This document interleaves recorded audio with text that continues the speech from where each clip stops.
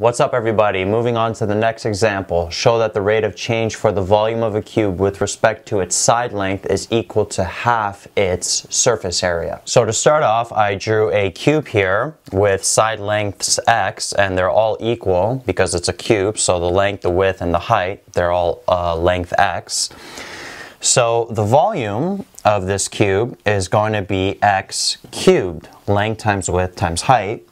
And then the surface area is, there's 6 faces, and each face has an area of x squared.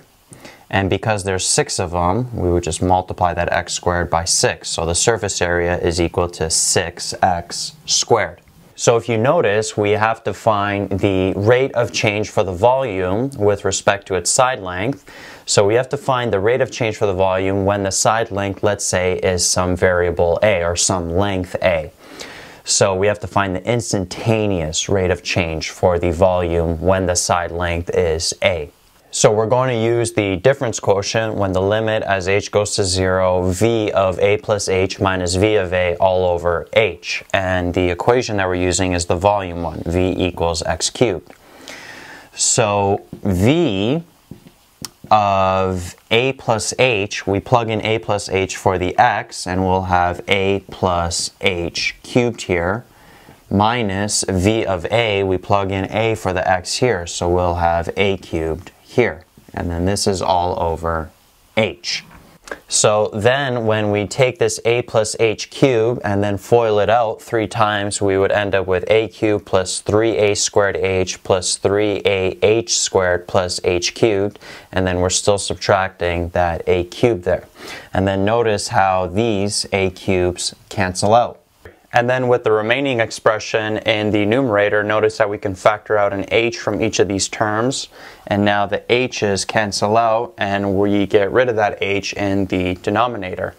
And now we can plug in 0 for h with this remaining expression in the brackets. So if we do that, this term would go to 0, and then this term would go to 0.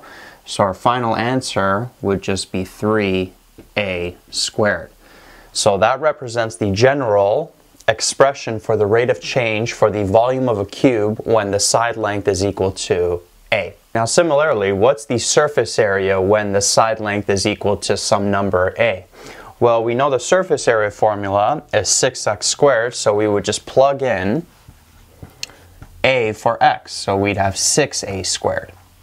Now let's go back to our original question. What are we showing? We're showing that the rate of change for the volume of a cube, which is 3a squared, is equal to half its surface area.